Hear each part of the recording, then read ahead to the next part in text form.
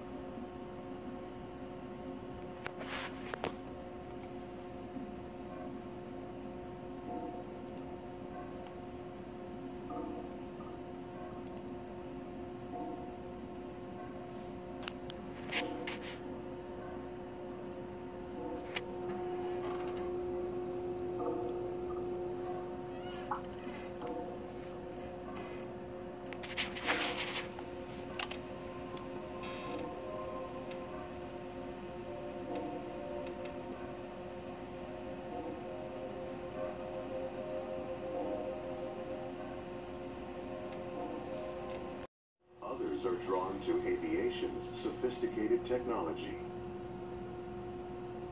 And others just like the view.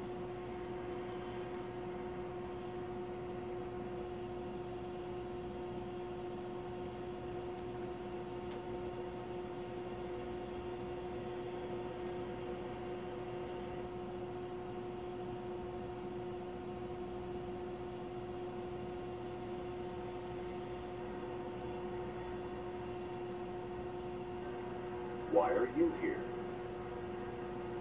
If you like airports, you'll find more than 24,000 of them to explore. If you like airplanes, you're in for a treat. Maybe you just like looking at the scenery. Rivers, roads, boats, and birds bring the world to life around you. Whatever the reason you came to Flight Simulator, you should know that while it's a big world out there, it's easy to get started. Flight Simulator 10 features structured experiences called missions that get you flying and having fun as quickly as possible. Fly a few tutorial missions to learn the basics, then start having adventures and collecting rewards. This is a de Havilland Beaver float plane. Ready to try flying it yourself? Go ahead, take the controls. Press Z to disconnect the autopilot. To turn, move your joystick left and right to back the wings. To go up, gently pull back. To go down, push forward. Or use the arrow keys on your keyboard.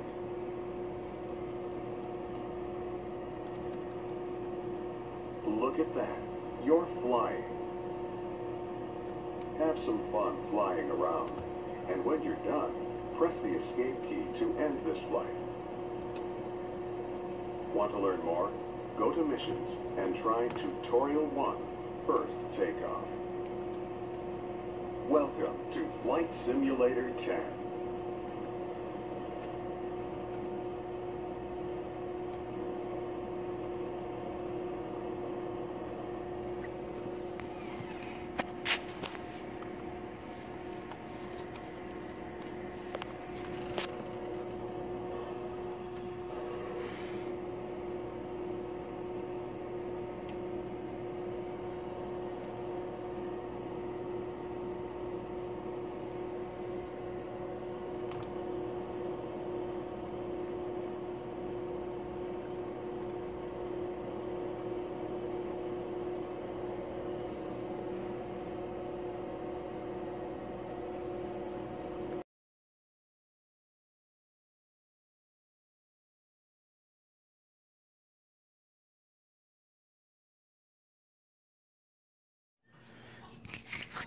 Okay, just real quick, once again, as I mentioned earlier, this computer is 9 years old, built in 2007. I believe it was February 2007 is when I built this, because I built this the year after my first child was born, my son. He'll be 10, or just turned 10 this past May. So he was about a year old whenever this thing was built. People used to tell me with the parts that I put into it, because I did spend $1,600 at the time just in the tower. They said or tried telling me, oh, that's an ECS board, it won't last. AMD sucks, it'll burn out the board. I understand, yeah, it's got its crud and everything else, but, that is the first generation AM platform, AM2. When dual core and quad core was still hot and new. I used to be a pack-a-day smoker. Used to smoke, sit in front of this thing playing Oblivion and smoking a pack a day, right in front of it. Computers will last as long as you treat them nice and as long as you take care of them. And for some people, they don't like hearing taking care of them means cleaning them. So just make sure to take care of your computers.